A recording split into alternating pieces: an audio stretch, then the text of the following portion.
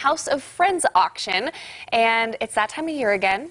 This is not your first rodeo. This is what, your guys' ninth year doing this? Yes. Okay, so tell us a little bit about, someone who's maybe not familiar with the event, what that means. Yeah, so this is our ninth year.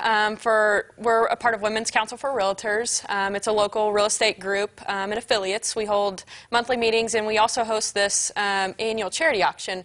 And with that, we pick 2 local charities. We have a group.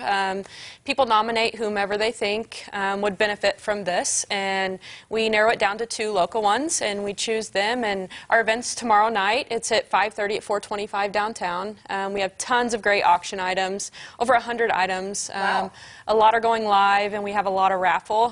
Tickets are $10 at the door, so it'll be a great night. And you guys have some food too, right? For yes, people if they're hungry. Food will be provided. Okay, yes, and a cash bar. Okay, and so 425 is the name of the venue. It's on Walnut. It's super cute if you've never been there. You don't want to miss it.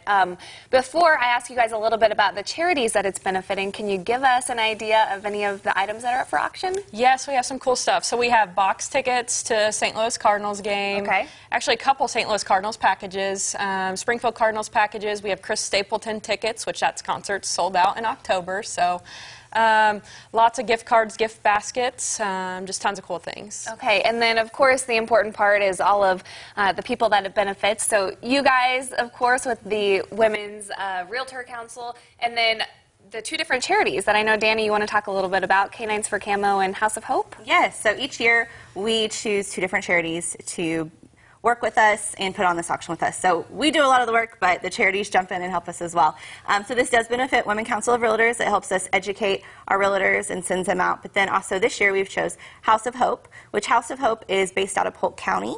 They actually service 7 counties around there, including Greene County.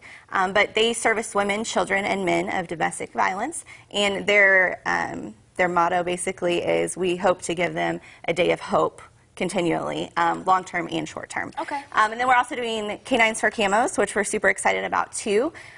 This charity helps veterans. They actually take rescue dogs and they train them and then place them with veterans. So it's very awesome. They don't charge the veterans. So we're really excited to have both of these charities on board. They've both been phenomenal and brought in a lot of different views that we haven't seen this year, did a lot of ticket sales. So we're hoping to get to see a lot of people that we haven't seen in past years. Yeah. All right. Well, ladies, thank you so much. Those doors open at 5:30. The auction items go live at 6:30. You don't want to miss it. We'll be right back to wrap up the show.